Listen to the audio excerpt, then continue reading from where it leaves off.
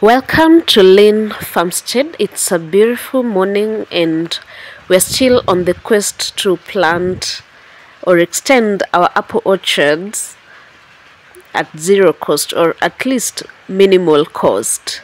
And today we're doing one of the most significant steps that you have to take in this journey, and we want to do an experiment on grafting, because you see, it doesn't matter how many rootstocks you have. If you cannot convert them into actual grafted fruits, then it's all in vain.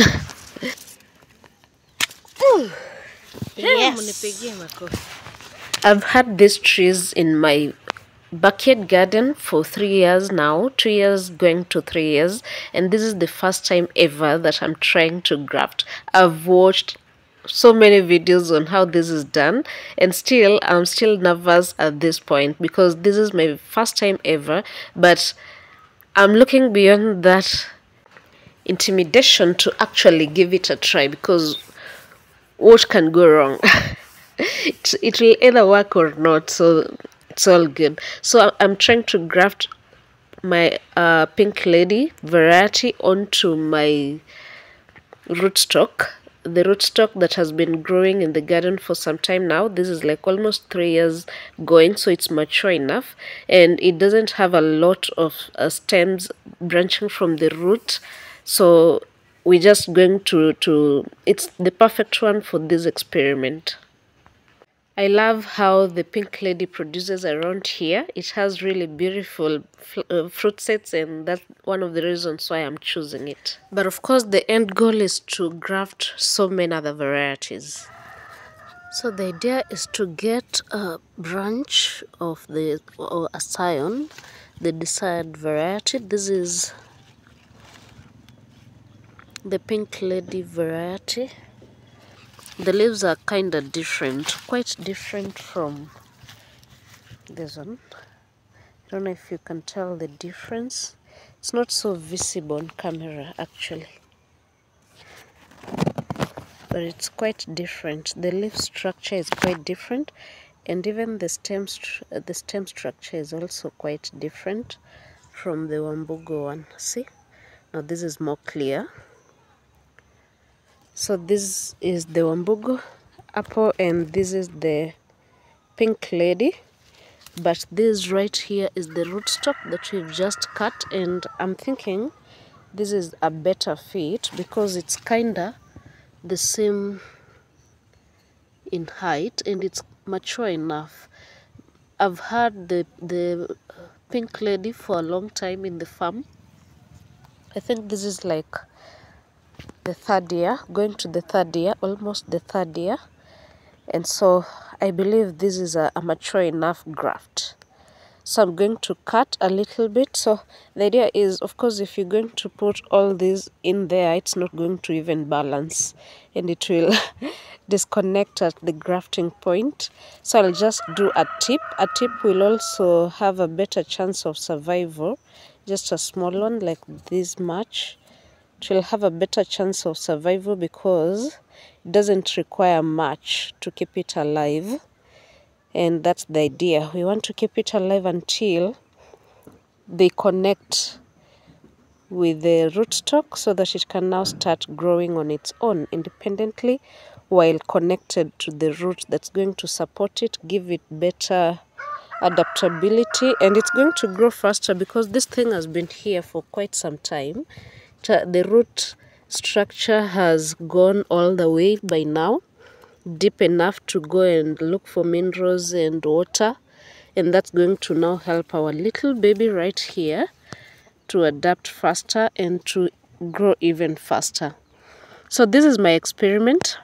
This is the first time I'm trying to graft, and the idea is I want to see if it works on the ground, so that when I'm ready with the rootstock, enough rootstock, then I'm going to now go in from a point of experience, having tried and tested, and I'm hoping that you all are going to give me feedback where I go wrong so that I can do it better. Let's grow lots and lots of free apples in our garden this time round.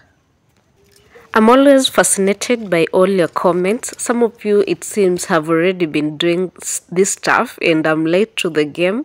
But thank you so much because of all the feedback that you gave me. And for those of you that have been encouraging me to start grafting experiments in readiness for the actual work later on when I have enough rootstock, thank you so much. So the idea from my research and from your feedback is I want to like use this little thing here. I don't know whether to call it a tip to like graft onto the rootstock, and so I want them to combine perfectly at the grafting area, which is the reason I'm making this sharp pointed shape, like a tip that's sharp pointed. So I go in with a sharp knife. Seems like my knife is not sharp enough. I'll do better. I'm learning on the job, so please bear with me.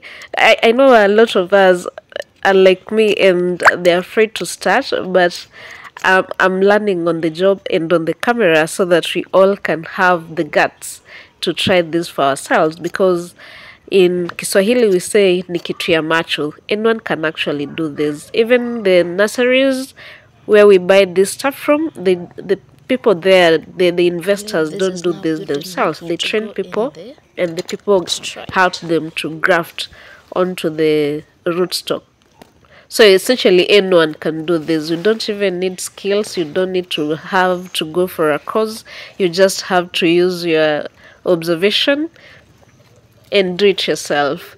So this, I believe, is the right way to combine them. I'm trying to ensure that they are well aligned, which will make it easier for them to merge and become one. The other reason I've been keeping off trying this is because I thought I needed a grafting tape, but I came to realize that essentially you just want to make sure this thing is tight enough and will not let go. So several materials have been used over the years, and it doesn't have to be a grafting tape, especially for my experiment, because this is not a large scale one. So I went in with my usual sellotape because it's kind of going to seal off the injured part, the wound, and then again it's not going to allow a lot of water to interfere with the healing process, and it holds quite well. But again, I realized that it might not hold for long because the glue holding it together might come off at some point. So I'll reinforce the sellotape holding the wound together with a string to hold it much firmer.